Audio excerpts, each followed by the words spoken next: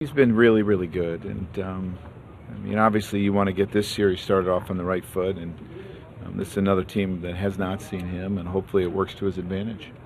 What are some of the major concerns for you about playing an NL team? Pitchers hitting, number one. Running the bases, number two. Not being as familiar with them as we are the other clubs. You know, the pitchers not having a history of what they like to do against hitters. Those are concerns. Joe, how do you prepare your pitchers to hit, to run bases? Well, we started in spring training, and then we gave them a little bit of a break, and then we started over a month ago. You know, have them slowly start swinging off a tee, and then some toss, and then basically BP and having them on the field. And the good thing is that within 2 weeks or whatever, I think we'll be done. Our pitchers will be done hitting for the rest of the season, which is a good thing. And you'll be holding your breath for those 2 weeks. That's right. Not when we're at home, though. You can't really make it any safer, though, for them. They're expected to be right. players. I mean, you do everything you can. Part of it is they never hit in the minor leagues a lot either, which I kind of wish they maybe hit a little bit more. I do, but they don't. I think there's a big difference in the way pitchers in the American League pitch and National League pitch. I mean, years ago there was a difference. The free agency, the movement, it seemed to back that up. Yeah, I don't think it's as much as maybe it used to be. But obviously, when you get to the bottom of the orders, you can pitch around the eighth hitter to get to the pitcher, and you can pitch a little bit different that way. But I mean, the way you're going to approach their sluggers in the National League is probably the way you're going to approach American League sluggers. You're going to have a plan, and you can try not to let them beat you.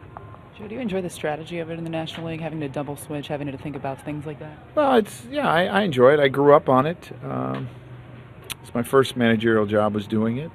I do enjoy it, and it's nice that we have a full bench, and we have a couple lefties and a couple righties and guys that we can put in some different spots, so it works pretty well for us. Probably the most versatile team that we've had in years, just because Solarte can play everywhere, Kelly Johnson can play a number of different positions, and you can put each anywhere in the outfield, and it's pretty versatile.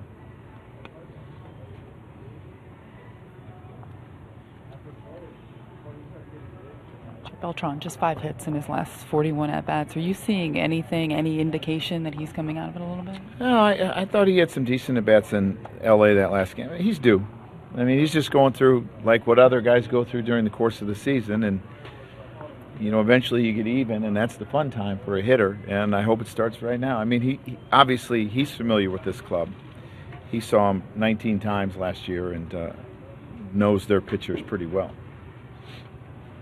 Do you think for him there was any carryover from when he fell over the wall in Tampa? It could have been. I mean, he swung the bat really well in Boston after that. But, I've thought about that, wondering, could there be something there? And, I mean, he says he feels good and doesn't get a lot of treatment, but I still wonder about it.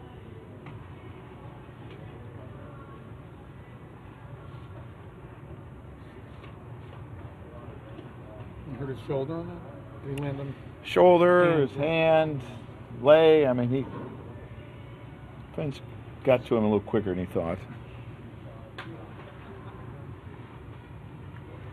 Joe, we can't have that run in with Gomez. Carlos Gomez, yeah.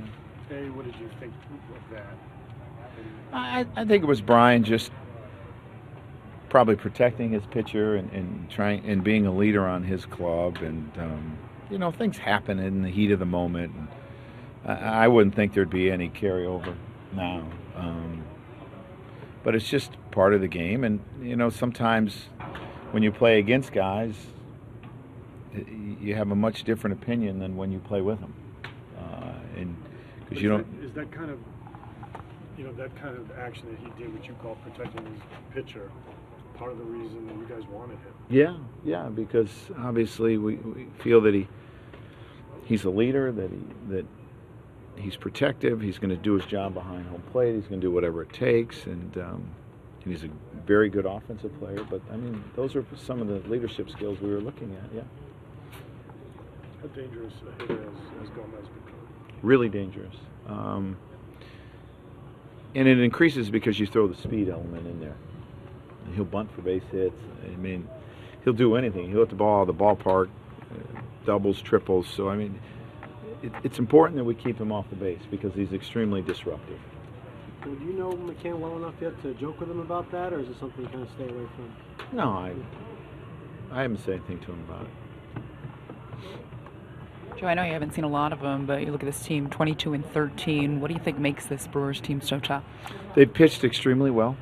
Their starters have thrown the ball really well. We're seeing a guy in Gallardo who's very tough. Has been the leader of this staff for a number of years now. Burst onto the scene about 7 years ago. They didn't mix pitches, but they have pitched extremely well, and their timely hitting has been good. And they've been without Ryan Braun for about 10 days now, 11 days now, and it's probably affected their offense a little bit because he's a very good player. But I mean, they're still scoring enough runs to win. Joe, how do you describe CeCe as a teammate and kind of a leader, just because he was so big here in 2008 when he came over? Well, I think you could go around the clubhouse and everyone would probably tell you he's one of their favorite teammates. He's a wonderful guy, and he's easy to get along with no matter who you are, and likes to have fun and loves to compete. And as far as a leader, he does it the right way. He goes out there and competes and does the best he can, and takes responsibility for all of his actions and never makes excuses. And I mean, that's what you want from your players. So you haven't shown any concern about CeCe this year, but anything off the last start? No.